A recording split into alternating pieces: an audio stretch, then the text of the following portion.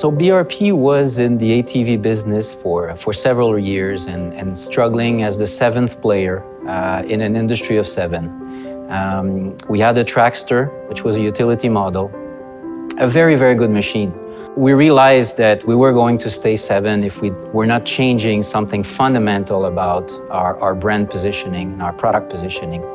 But for that, the brand Bombardier ATV was just not carrying those emotions. So we needed to find something where the brand would carry an emotion that immediately the consumer would grasp and understand what it is.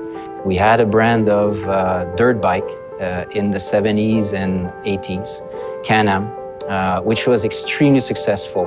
Can-Am was a successful brand right at the beginning in dirt bikes, made history in motorcycling.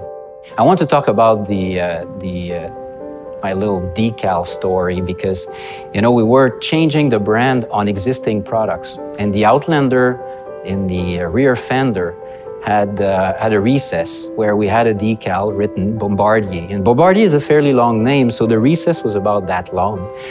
And we're transitioning to Can-Am. It's a very short name, and the recess is made, it's built there. We can't change it until we change, you know, new platform, new molds. So we had to fit a very small name in a very big space. So the designers really didn't like that one too much. Worked very hard at, you know, proportions so that it didn't look too bad.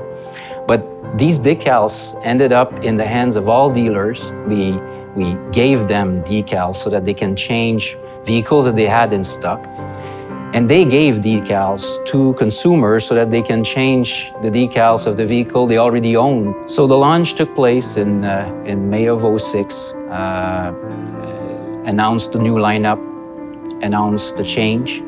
And we were back then, like I mentioned before, we were seventh player in an industry of seventh.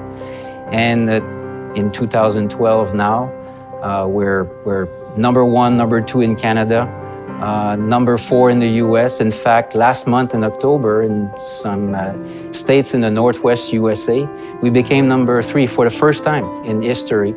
I think it's a huge success story for everybody that participated in the rebirth of Can-Am.